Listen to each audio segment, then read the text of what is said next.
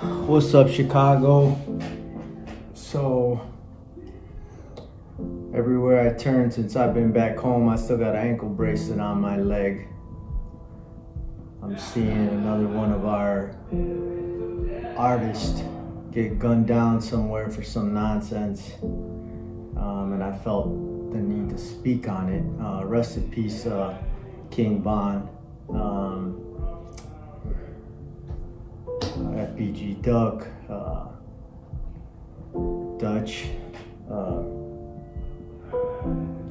You know, it's pretty sad that we look for all the wrong things in the situation. I think we have to take it down to the simplistic measure of creativity and the responsibility of a creative soul and a person who's putting a body of work out into the universe to manifest. Our words have power.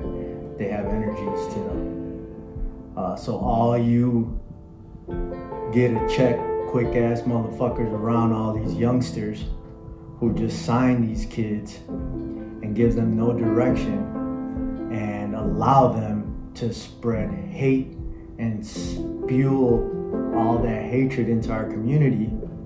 I want to just really talk to y'all, man. So, you know, this video is kind of like a call out, a reach out to all the OGs and all the powers that be who's coming into our city, signing all these young, talented young men and not giving them any direction, not letting them stand for something other than negativity.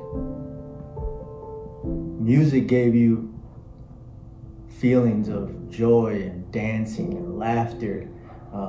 Some things were painful and helped you work through pain and oppression.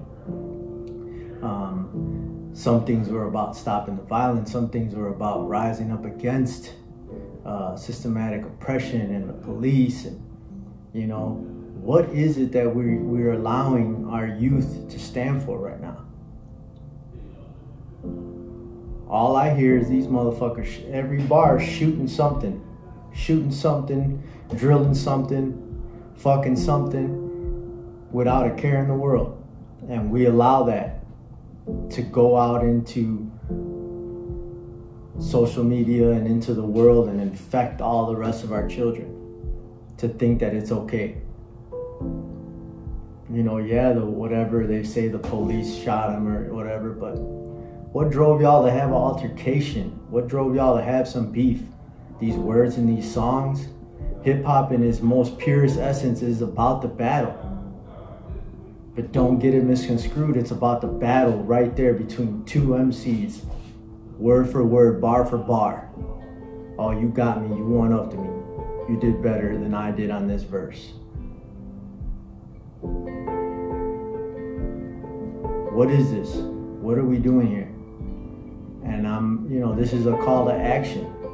You know, get at me. I'm gonna tag a bunch of the old guys, and you know, I want to do something about this. I'm not just gonna stand around. I'm in the music industry. I'm still in the music industry. I've been in the music industry since 1987 when I fell in love with a turntable.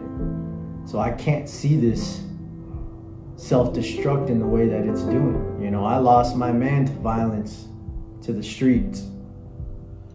But we also weren't out there promoting this shit that we're promoting right now. We have to have some structure. We have to have some order. We have to have some peace here. We've got enough things to worry about in this city than to be worrying about killing each other. So, respectfully to the family, my condolences.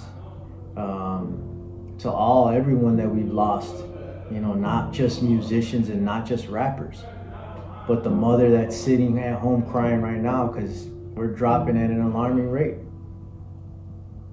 What do you tell her when her son was sitting there listening to your CD, carrying a gun around, glorifying that shit?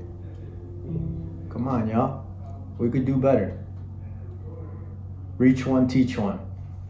Wrong and strong.